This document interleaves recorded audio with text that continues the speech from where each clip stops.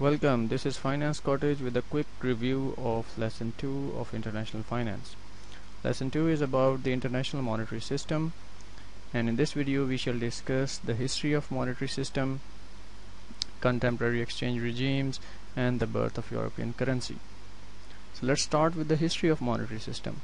The history of modern currency system has its roots back in late 19th century, when the rule of the game was that every country was required to set the value of its currency in terms of the specific weight of gold. For example, during this time, the dollar value of 1 ounce of gold was set equal to $20.67 per ounce, and the pound value of 1 ounce of gold was set to 4.24 pound per ounce of gold. So if somebody wanted to know the cross rate between dollars and pound, so he simply needed to divide the dollar value of ounce of gold to the pound value of ounce of gold. So this was the simple rule of game. During this time, the currency exchange rates were fixed or pegged with the weight of gold, and this is due to the reason that the expansion in monetary system was very difficult and limited to the value of gold available to the country. And this system remained effective until the breakout of World War I, which restricted the free movement of gold among countries. Now, during the interwar years, what happened? There was no specifically defined or followed exchange regime, and the currencies used to fluctuate fairly over a wide range in terms of gold and each other. And this increased fluctuation gave speculators a chance to sold short the weak currency. So what is sold short mean, or the proper term is short selling. So short selling is a strategy opposite to the long holding.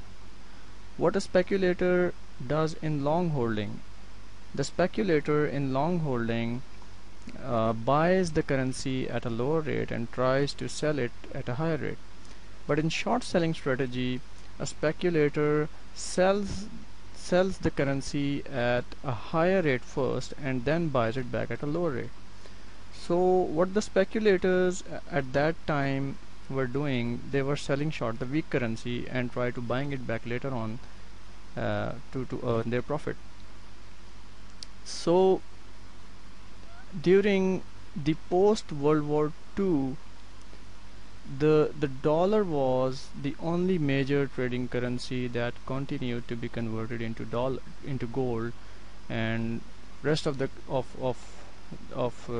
currencies, they lost their conversion because of limited supply of gold.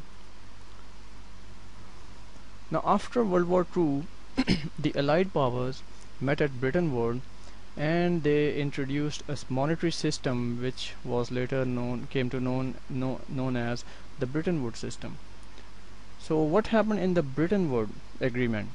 In the Bretton Woods agreement, all countries fixed the value of their currencies in terms of gold, but not required to exchange their currencies for gold.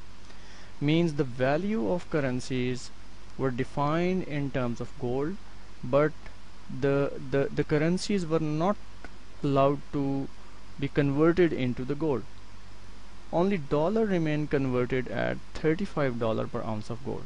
So this means that if any country wanted to convert its currency into gold, what the citizen of that country had to do, he first had to convert its currency into dollars, and from the dollars he had to get the gold. So this was the Bretton Woods agreement or Bretton Woods system, and in this system each country established a fixed peg dollar exchange rate to let its currency convertible to dollar. So this was the Bretton Woods agreement. Now the dollar was the only currency convertible to gold, and it was the main reserve currency held by central banks, resulting in consistent and growing balance of payment deficit, which required a heavy capital outflow of dollars to finance these deficits. And in early 1970s, uh, the US government started printing dollars without proper backing to finance the losses of Vietnam War, and this put the economy of United States into an inflationary pressure. And this was due to the reason that the dollar and the ratio between the dollar and the gold reserve declined from 55% to 22%. So the heavy overhang of dollar held by foreigners resulted in lack of confidence in the ability of US dollar to meet its commitment to convert dollar to gold.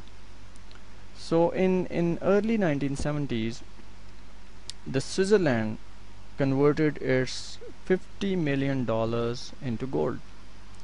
And so looking at this position, the American President Richard Nixon suspended official purchase or sale of gold by US Treasury on August 1971, which ultimately caused an end to the Bretton Woods system. So the Richard Nixon, you can see the picture of Richard Nixon, he officially broke the Bretton Woods system.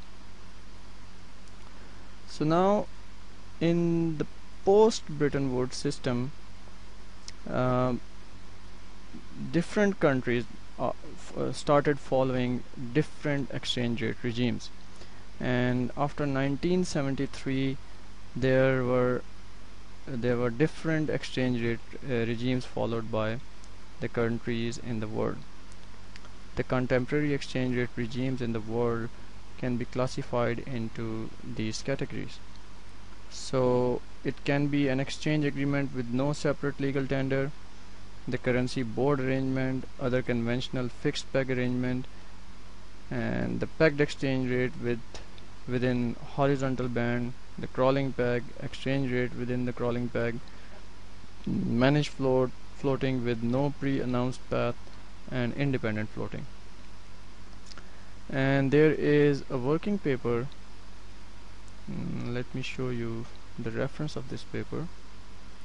This is you can see, hope you can see, the title of the paper is Choice of Exchange Rate Regimes for Developing Countries. This paper gives the detail of different exchange rate regimes followed in the world.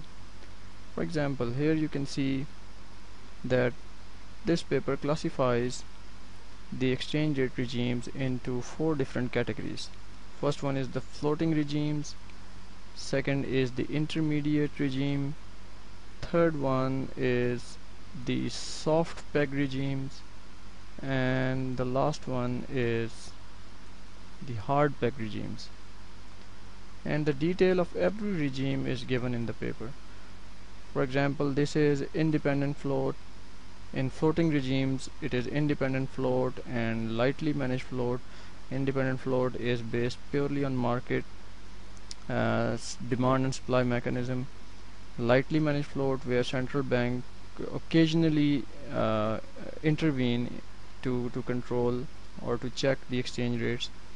Then there is an intermediate regime, which comprises the managed float and crawling broadband, and so on. There is a detail of all these regimes, so you can download this paper from the internet, and then you can take a look that what are the proper definition and explanation of these regimes. So coming back to the main point, so there are different regimes. Some countries are following fixed regime, some are following managed float, or some others are following crawling peg, etc. So this is the situation of the post Bretton Woods system.